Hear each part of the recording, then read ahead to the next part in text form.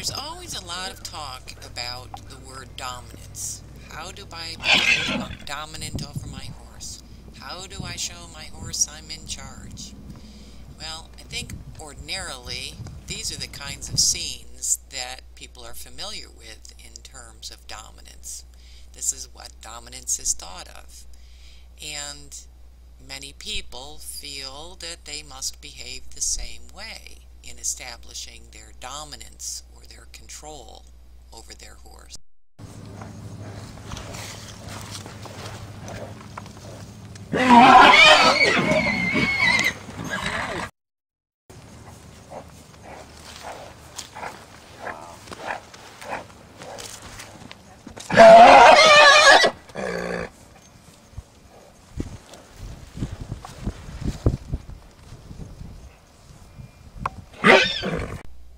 Loud as it may be, all these horses are doing is establishing their order of rank within the herd.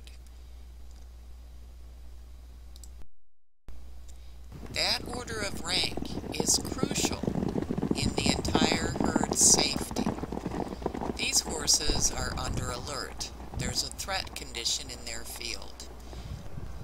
This is the purpose of establishing dominance in the natural horse.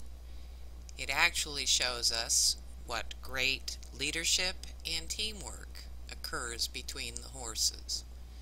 They move in unison, they protect each other, they look to the leadership for direction, and also look to her for guidance.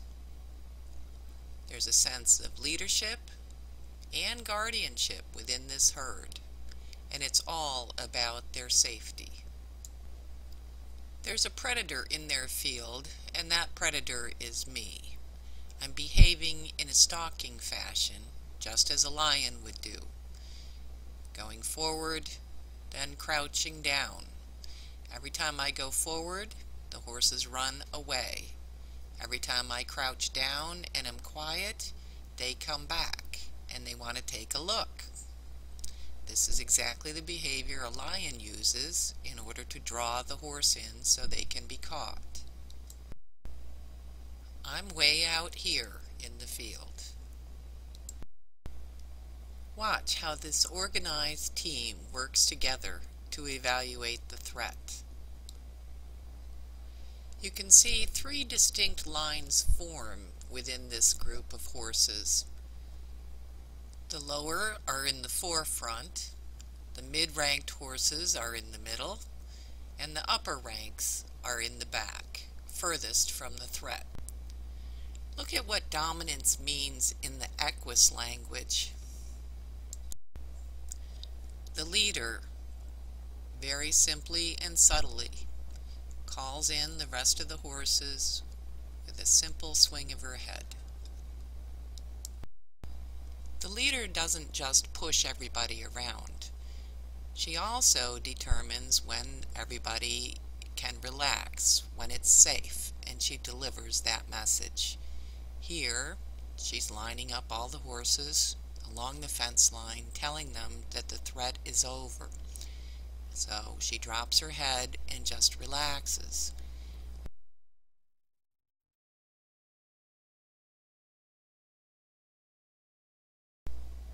Here she is with a simple head toss, telling the other horses to go around her. It's a simple head shake that calls their attention. Notice that they all are looking to her. They're not looking at me as the threat. They're looking for her guidance and her instruction. This is what the leadership does. She's determined that there is no longer a threat and everybody can just relax. Notice they're all following her.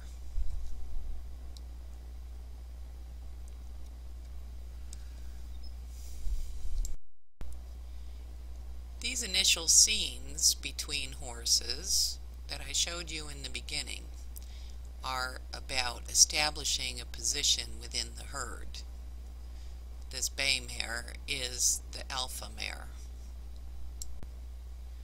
Establishing rank within the herd is as simple as who can make whose feet move. Through all of these scenes, you'll notice that there is no contact made between horses. There are threats, and there are kickouts, and there are squeals. But nowhere did a kick make contact.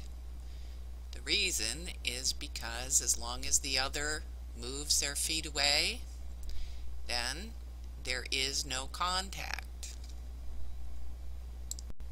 When you're establishing leadership with your horse, if you talk to them in Equus, it's as simple as a little flag that gets their attention.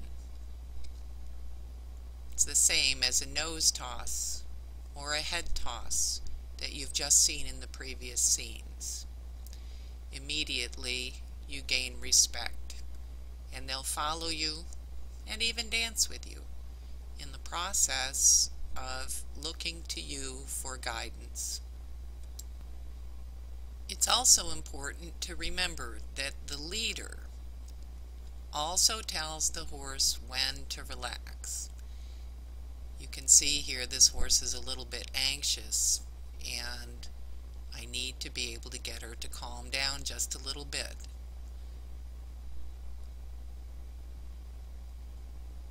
By taking the time to get the mare paying attention to me and slowing down and calming down, then I'll be able to do almost anything with her.